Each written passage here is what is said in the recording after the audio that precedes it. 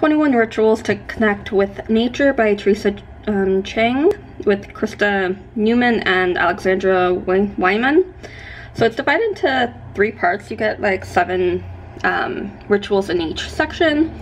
So you get greenhouse, 7 indoor nature rituals, stepping outside, 7 closer to nature rituals, and then into the great outdoors, 7 outside nature rituals. So like almost like beginner, intermediate, advanced, if you want to put it like that way.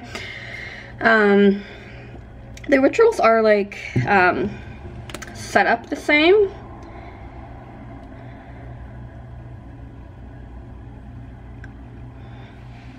So like this one's number 4, healing herbs, introduction, the benefits,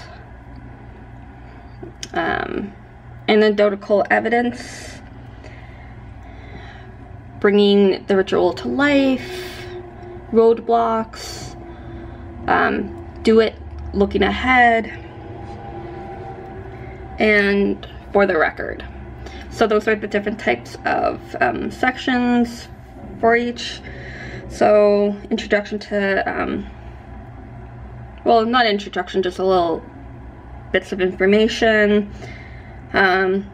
benefits, different civilizations have used herbal medicine in a variety of ways,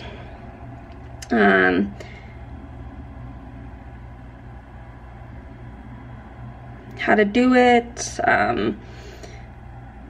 what kind of obstacles that you may face, but yeah, and so like Ritual 5 is by Alexandra Wyman, so if it's by Alexandra or Chrysia, it'll say their name attached to it. So you do get like a variety of different types of things that you could do.